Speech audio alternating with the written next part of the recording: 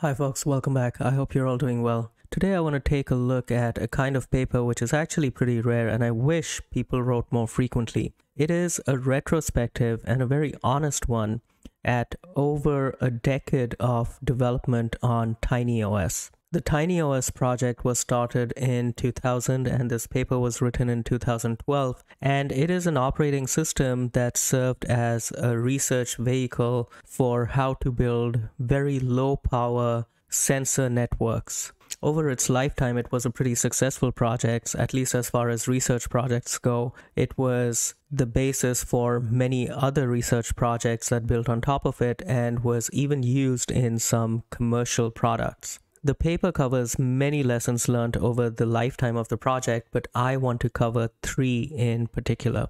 To set the context for those, we have to realize the overarching design goals for TinyOS, and there were two of them. The first one was reducing resource use as much as possible, because these nodes were out there in the world. These were sensor networks with very, very low power resources. Every byte you sent on the network was reducing the lifetime of your node.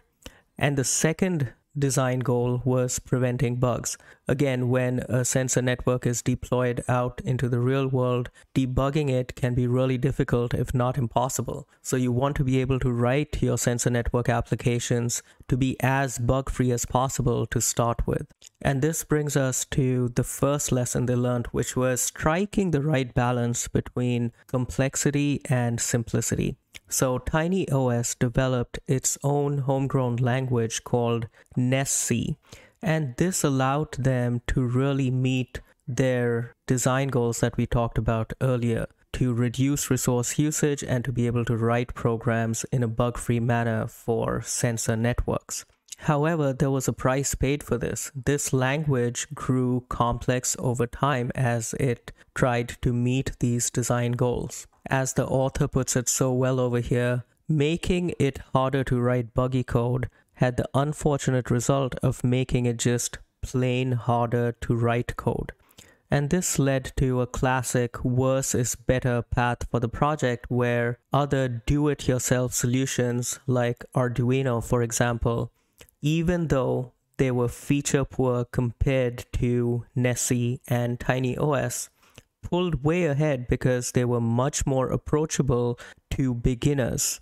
This was lesson number 2. You want to make the overall system simple enough that it is attractive to beginners. The third lesson I want to talk about is how they designed components and what they learned from that. So components was a key part of TinyOS's and NESC's programming model. And it was desirable for all the classic reasons that people like components, which is separation of interfaces and implementation, hiding data, and allowing code reuse. All that sounds great. The problem was that they took fine-grained components too far. Here the author gives an example of how their radio driver, which was only about 2,500 lines of code, used 41 different components and was spread across 40 files. This made it extremely hard for newcomers to understand the system. There were just too many levels of indirection, and it was hard to understand the global structure. What the authors realized is that when they talk about code reuse, they really mean reuse within the same system. And when you take that view of it, what you really want is a working solid artifact rather than a general architecture. So those were some lessons from a decade-long research project, which I think are really insightful and profound, and it's really refreshing to see this level of honesty and candor from one of the principals of the project looking back. I hope you enjoyed that, and I will see you next time. Thank you very much.